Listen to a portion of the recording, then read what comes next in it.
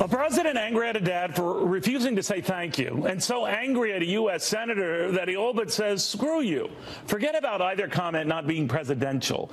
At what point does the president see such remarks don't even border on being human? So what if LeVar Ball doesn't credit the president for getting his son and two other UCLA basketball players out of a jam and likely jail after being charged with shoplifting in China? And so what if Senator Jeff Flake is caught off mic saying the Republican Party would be toast if it stuck with the president and Roy Moore? Is it me, or does the president look like he's punching down when these are the incidents that get him all riled up?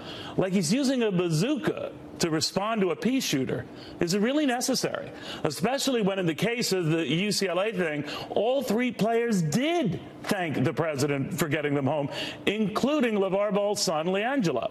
And in the case of Jeff Flake, did zing the president, yes, but saved his real fire for Roy Moore and the dangers he represents for the Republican Party. No matter what you think of Senator Flake, does it justify the president's over-the-top reaction to Senator Flake, tweeting that he will be a no on tax cuts because his political career anyway is toast?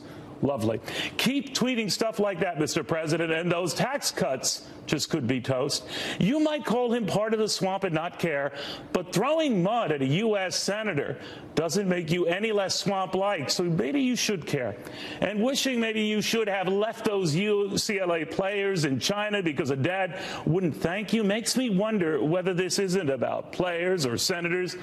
This is about you, and respect shown to you, and constant praise shown to you, and gratitude bordering on groveling shown to you. As President of the United States, doesn't that already come with the territory?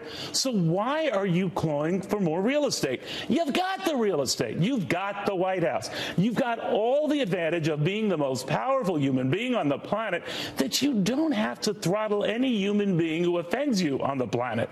Let your achievements speak for themselves. Let your clear influence to get those players out of China speak for you. Not a kid's dad who just might be embarrassed, but that kid and his buddies who already told the nation and you they were grateful. Pick your fights, because neither of these seems worth the fuss. You wanted a thank you, you got it.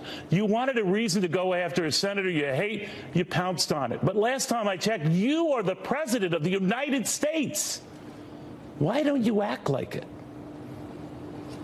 Good night.